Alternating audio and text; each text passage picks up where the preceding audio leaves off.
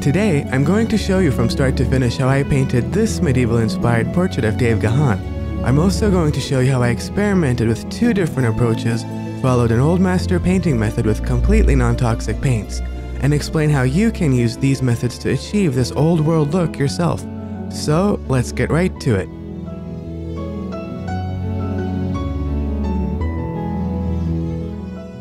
For this first step, I'm using a cat's tongue brush and raw umber paint to go over my charcoal drawing. The thin layer of paint helps lock the charcoal in place and creates an outline that's no longer going to move or smudge when I apply paint over it. This is especially useful if you've spent a lot of time creating an accurate drawing and don't want to lose any of your details. My logic here is, I like to have each layer of the painting process contribute something to the final image and take the workload off from the preceding layers. So when I have my outline in place, I no longer have to worry about losing my sketch and can focus my energy on other things like color and shading.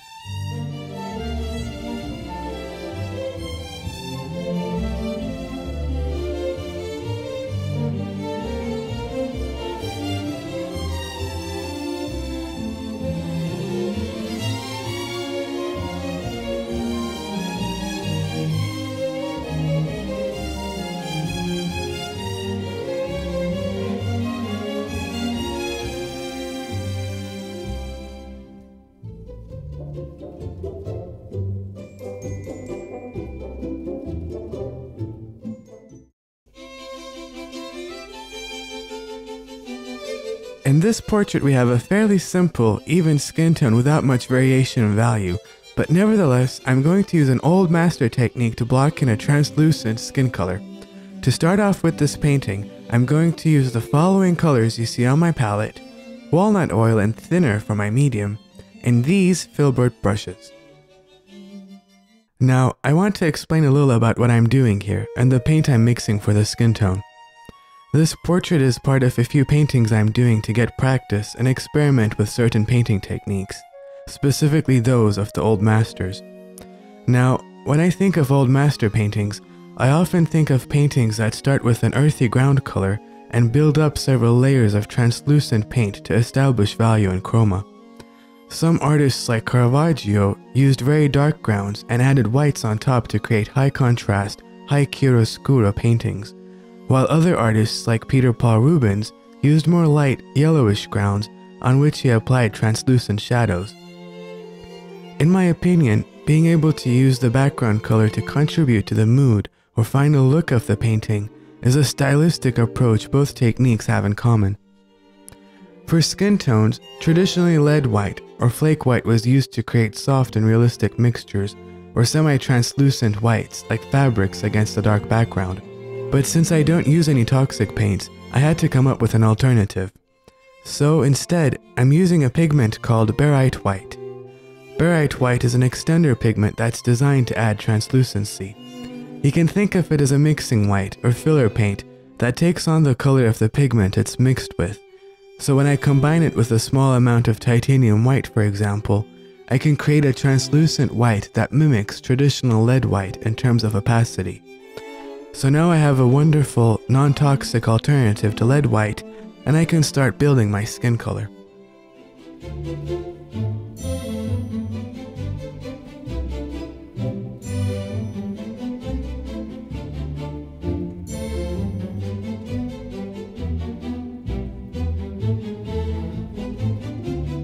I noticed how when I added more titanium white to the mixture and applied it to places like the bridge of the nose, I created a somewhat sculptural, three-dimensional look where the highlights tend to come forward and the darker areas recede into the background.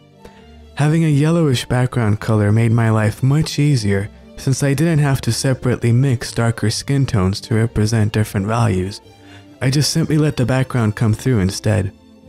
I could have continued more, but here I decided I have something very similar to the reference photo, so now I move on to the next step.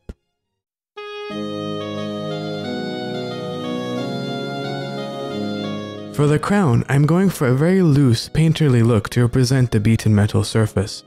I'm going from light to dark, mainly because I already have my white paint mixed in front of me, and I'm going to gradually get darker towards the edges. Again, I'm going for a more loose, alla prima, brushstrokey look here.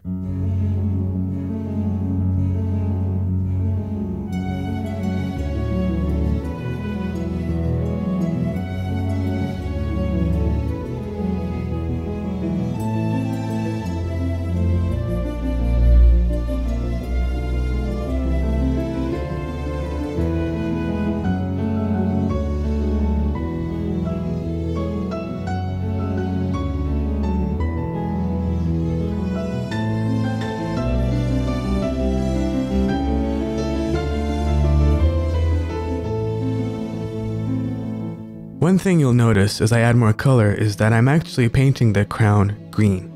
I believe what's happening in the reference photo is that the crown is a golden yellow, but the background, being in a snowy, mountainous terrain, is casting a blue light.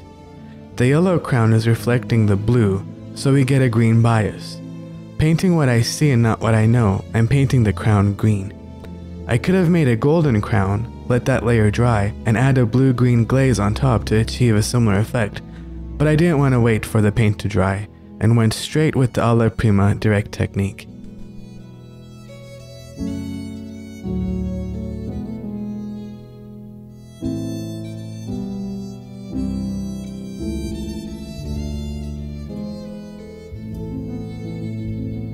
I noticed that when I added more medium or oil to the paint started to thin out and lift and expose the background. Since I wanted to achieve a dark area, that light background showing through was creating an effect I didn't want. And it's here I realized that it would have helped a lot if I had shaded the darkest areas with raw umber first when I was doing the outline sketch. Not because I don't know what value goes where on the painting, but because it would have been easier and more efficient to add dark paint to an already darkened area to achieve a deeper shade, if that makes sense.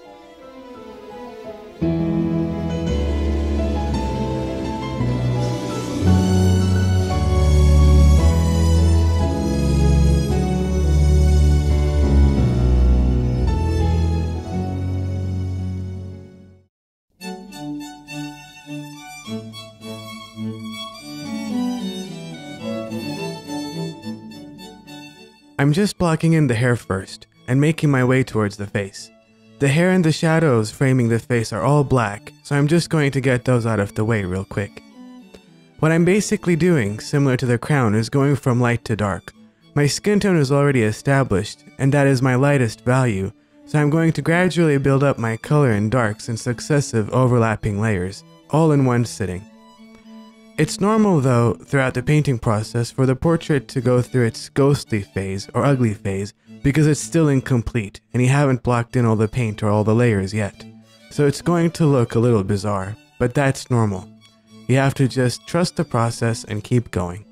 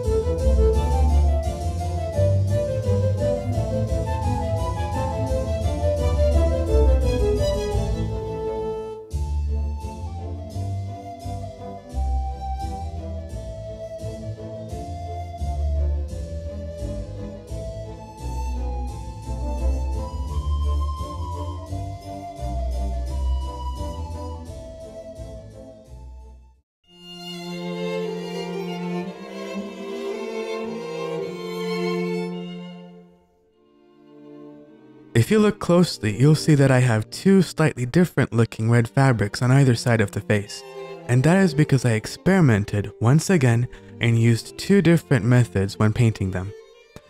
Both sides of the fabric I used a direct alla prima style, but for the first one here on the left, I'm applying thick paint, either straight out of the tube or only with a very minimal amount of thinner, getting the paint straight from the palette onto the canvas.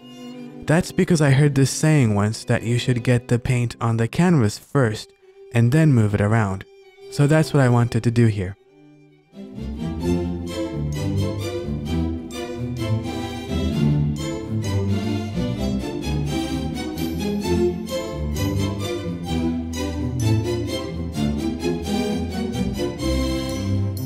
The advantage of not using any thinner is supposed to be a richer color that doesn't sink in or dull over time.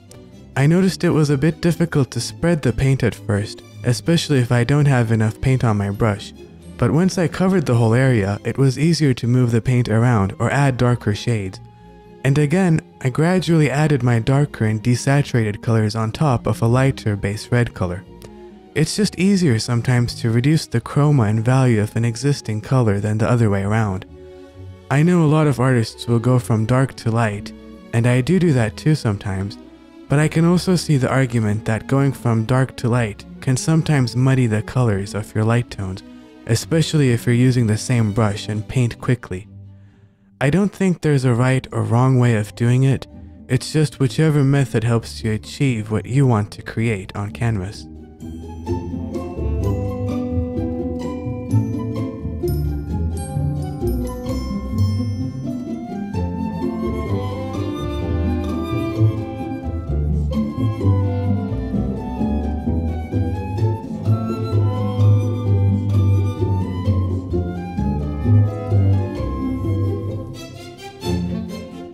On the right hand side, I decided to do something slightly different and add a very diluted, runny base color first, in contrast to the previous section.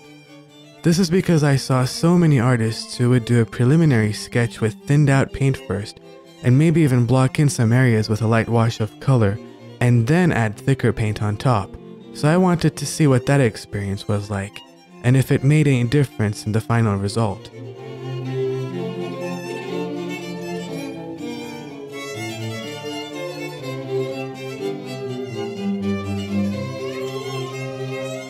So what I'm observing is that I have a very runny paint mixture that looks very much like watercolor. It's not bad, but it's just different visually compared to the rest of the painting and the other side of the cloak. Where the left hand side has a rich and full appearance, the right hand side looks a bit weaker and streakier, for lack of a better term. Applying thicker paint on top of the diluted paint didn't seem to change much. Maybe because the underlayer wasn't fully dry and it diluted the new paint, or maybe I'm using Sennelier Green for Oil's brush cleaner as a thinner, which is similar but not the same as turpentine or Gamsol, so maybe that played a role. I'm not sure, but I'm still happy I played around and experimented with this, because I really wanted to see what this method was like.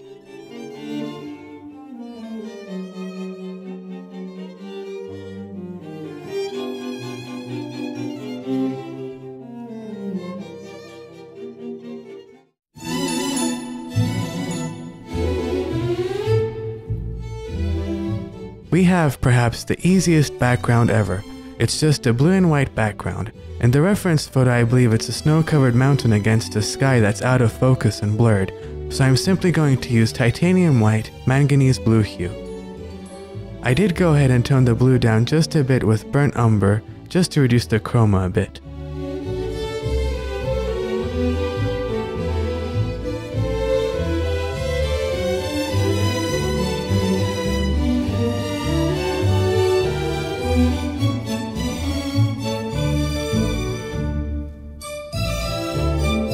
So just like I talked about how I painted this portrait, I want to share a little bit about the reference material and where it's from. This is originally a photo of Dave Gahan, who is the lead singer of the band Depeche Mode. This specific photo is from the scene of their music video for their 1990 hit song Enjoy the Silence. Visually, I found something about the red, gold, and blue to be very reminiscent of old paintings where these color combinations are dominantly used, where you have a figure against a blue sky draped in rich fabrics. So I thought this photo had potential to be a good painting, so I went ahead and decided to paint it.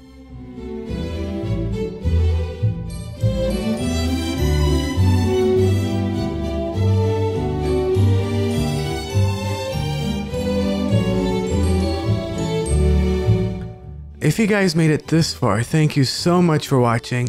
It means a lot that I can share my art and experiences with people, so I get very happy when I see that others get to see and enjoy what I do.